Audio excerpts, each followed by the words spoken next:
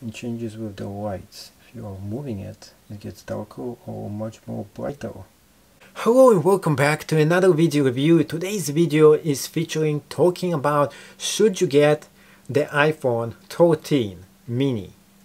And this is the black version. In case you're brand new to this channel, we do a lot of things here. Specifically, we do video reviews.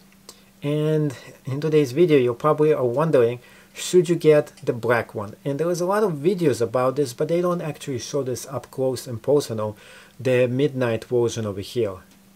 And for those who are interested in getting this specific model, the midnight version, take a look at how it looks when you're talking over here. And not everybody is going to be talking to the phone and not using a case for it. But look at it from far away. You cannot really tell this is an iPhone apart from this, and you're probably gonna have a case on it anyway. But look at the difference between the black version and something like this. You see, this one screams it is an iPhone.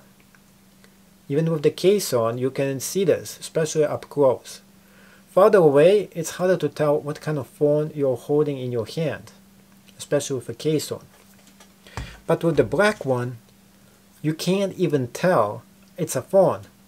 The farther away, the more black hole it actually looks. It should be called black hole, not actually the midnight color. So why is it called midnight? Well, this is an interesting kind of a phone because as you get closer to a bright light source, look how it gets. It gets to be blue. This is unbelievable. See how dark it is over here? And now as I'm going and moving it, and there is no light source on the bottom, it becomes black. The color code by itself of this phone is kind of bluish. So hands-on inspection of this, I want to show you it really up close and personal here. So you can tell and see how it looks like. And it does give you really blue. Really blue. I mean, I thought it was going to be different, but take a look. This is just weird. Like, more videos. I'm going to keep watching it. I want to show you really personal. So you can be the judge and figure out, should you get this for yourself? That's how it looks like with the case on. Here with the edges over here. And the blue edges. The edges themselves are just awesome. If you are into this kind of color code, this is the one for you to get. But for me, it's really the deal breaker here. You can see that it really is blue. It's kind of like really darkish midnight blue, the one you see when the stars go down at night. And it changes too. See how it changes? It changes with the lights. If you are moving it, it gets darker or much more brighter. It's really interesting. And I would say it is navy kind of blue to it. Not my thing, but maybe it is your thing for you. It looks in some ways amazing for those who like midnight, that is. Now, why should you actually get one of those phones for yourself? And I'm coming from an SE, and the difference is this is much better.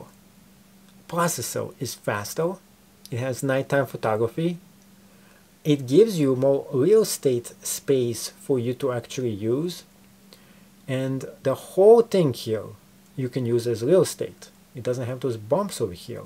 And I'm actually having a special thing, like, remember the click thing? Well, you can actually add the click thing to this. I found a hack how to do exactly that. So that takes away that problem. Also, I found a way to reduce the brightness of this screen. And because of that, it is much better. It is way better than before. So it doesn't get me as dizzy as I thought initially it would. I think it was too much brightness was the real problem with this. Now take a look at a few other differences here, such as right here. This is much smaller. 2, you don't need to hold 2 hands. You don't need 2 hands. 1 hand. You can do everything in 1 hand with this phone. You don't even need a case, but I do suggest for you to get. So look, you can write everything you want with 1 hand, and it's not that heavy as well.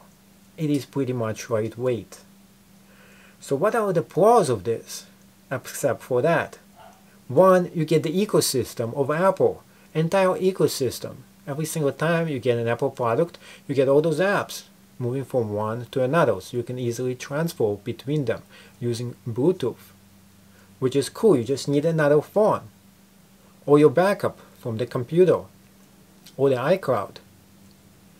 Another thing that I really like about this is the case. And being the small size, you might say, well, it is small. It is too small for me.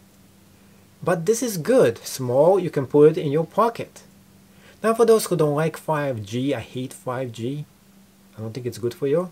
You can turn this function off on the phone and it's not going to use any 5G, which is a good thing too. Now, the size-wise, you might say, well, why get the mini? Why get it so small? I mean, small, really small. Do you really need something this small? Bigger is better. Well, one of the things about this thing being mini, you can put it in more places that you can't put the phone. And in an emergency, this is better, having a phone versus not having one. And not packing your stuff, like packing off so much different things, the more space it takes. I don't like big phones because of that. They take too much space. I actually think this thing is too big too. Really, I do. It should be like this more. But the people who think that the smaller phones are good, this is excellent. This is really good in terms of size, and if you get a case for it, you can see here I got the 12 case UAG for the same exact phone. This is the red one, and they tell you the difference. Look at the difference with the case on, without the case.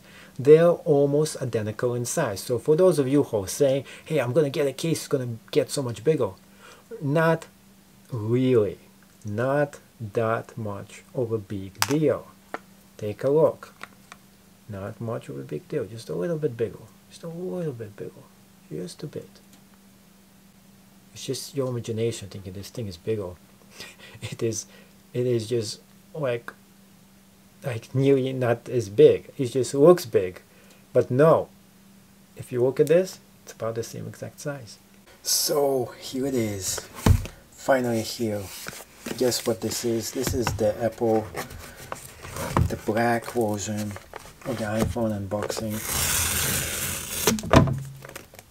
and this is the iPhone 13 mini. You get to see how it looks like. And let's see if the blue color is really blue, or is it kind of black. So people wanted to see, like, hands-on, how does it actually look like. And you can see the whole cover here, and the whole unboxing experience is no longer how it used to be. So there is no more plastic wrap here. You have to take out both of those over here, just like that.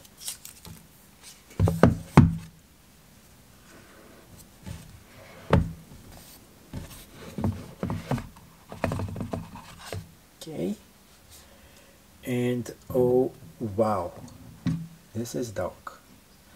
I thought this was more of a bluish, but it's actually interesting, kind of a core code through this whole thing. But let's go ahead and bring in some light to shine right on this to see if this is really blue or not.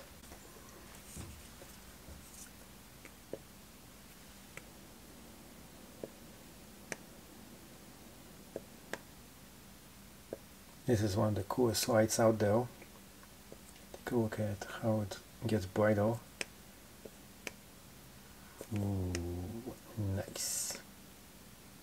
There. Now we can really tell the difference. So let's take a look at this close by and examining it. And look how dark it kind of looks like, even with the lights on. Really interesting how the reflection is all about. Very interesting kind of a look to this. But if you look at this from the side, it gives it an indigo kind of a look to it. And now you can actually tell how blue it is from the side. But if you look at it straight like this, it kind of looks black. Now the only way for you to clearly compare is to look at it like this, sideways. And it's different, like in person versus from the right. And you can still tell there was like this bluish midnight color. This is what happens when the sky gets really dark. And some people, if they like it indigo color, this is really right up your alley.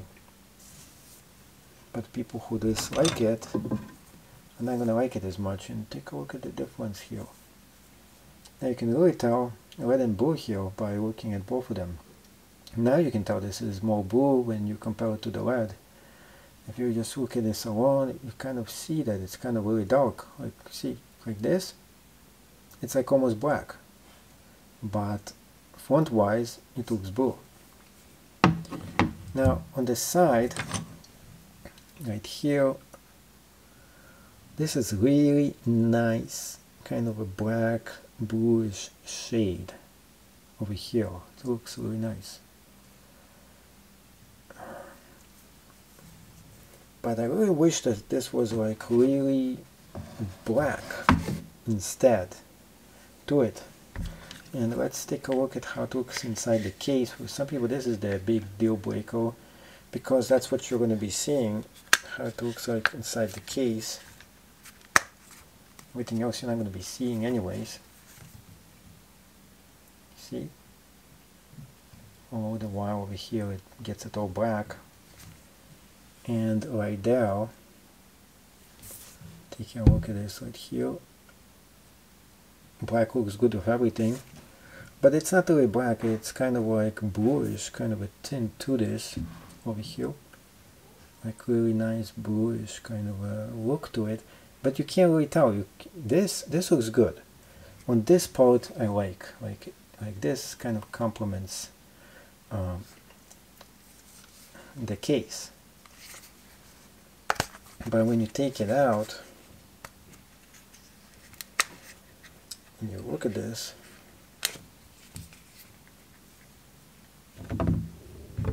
well, one, you can see all the dust on it. Look at how this dust looks on it. And this is the thing with most of those Apple iPhones, all the dust really shows up, except the red version. Interestingly enough, you can't actually see the dust on it as much. It just reflects off of it much better than this. It just looks, now it looks blue. You see that this thing is, it tricks your eyes, it really does. It's like one of those Cameron things that tricks your eyes. Like initially you're like, ooh, this is cool, this is interesting, and there was just not enough videos on YouTube showing how blue this thing actually is. It's not really black. And sometimes it looks black. Like, look at this. Just if somebody shows you it like this, you're like, this is black. This is black. But then, you see, it tricks your eyes. It really does. See how dark it is? Then it goes to blue, and it goes to kind of black. See, almost totally black, like this. And it makes it hard in the pictures to figure this out. Like, is this blue? Is this black? I would call this indigo blue. It's one of those navy blue, darkish blue, but I don't like it. I actually don't like it. It's not dark enough. It's just not the black that I like. Like, you see, if this was the color code for this, like that, if it was actually this kind of color, that would have been it. That would make me cool. But then when it gets to looking like bluish, like really bluish, it's just not coming along the way I want. And with more lights, even shining with this thing, extra light from that reflection, this still looks better. The red one is just slick looking, and this is like, no. So sadly, the blue is not it. It's not it. You don't want this blue. You want black.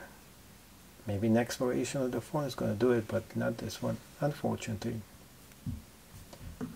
But here you go. So enjoy, and you tell me below, is this something you're going to be getting? Is this a deal breaker, or is this exactly the color code you've been looking for? Let me know in the comments down below. Why else should you get the mini except for that? Versus the SE, night photography. The video mode, it has a cinema mode over here. You don't need a video camera. So one user experience, I don't need a video camera. I get this out and I use this a lot of times for pictures, for video, and I'm a photographer. I rather have a camera on me, and this is the thing. The thing is, for people who like to take pictures and videos, the camera on hand is the best camera you have. And most of the time, you're going to be using the camera that you have on hand, which is going to be your phone camera. For me to take the camera that I need, to pack my gear, to put everything in there, to take the pictures, if I go pro, I take my gear. If I just go and need to use something, I take my phone. Most of the time, I take my phone anyway. And how many times did I miss the shot because I didn't have a good picture and video quality? Lots of times. And I had to resort to my sucky phone. So the good thing about having a good phone is that it will take the videos for you. It will take the pictures for you. It will do everything for you in such a small package. Now the biggest question is it really worth this huge amount of money? If you're coming from the 12, it is really small difference in upgrade. This has better video, it has better night photography, it has better pictures, like really better pictures. And it has a wide angle to it. The wide angle is missing in the SE. On the other hand, in the 12, they'll both have the same thing. But the price difference between both of them is like so tiny, so small, and in fact you get more memory. It's not even worth it for you to get the 12. Just skip entirely the 12 and get the 13. Just a small amount of money is definitely not worth it for you to go and not get the 13.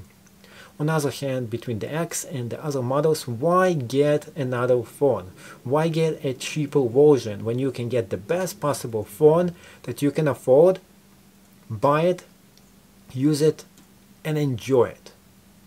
And you can have this for a few years.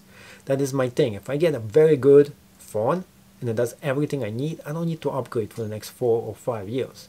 I'm going to stay with this for a while. Right now I have actually 2 different phones. But the reason why I'm using this, I'm creating Facebook video content. And this one does the best videos for me.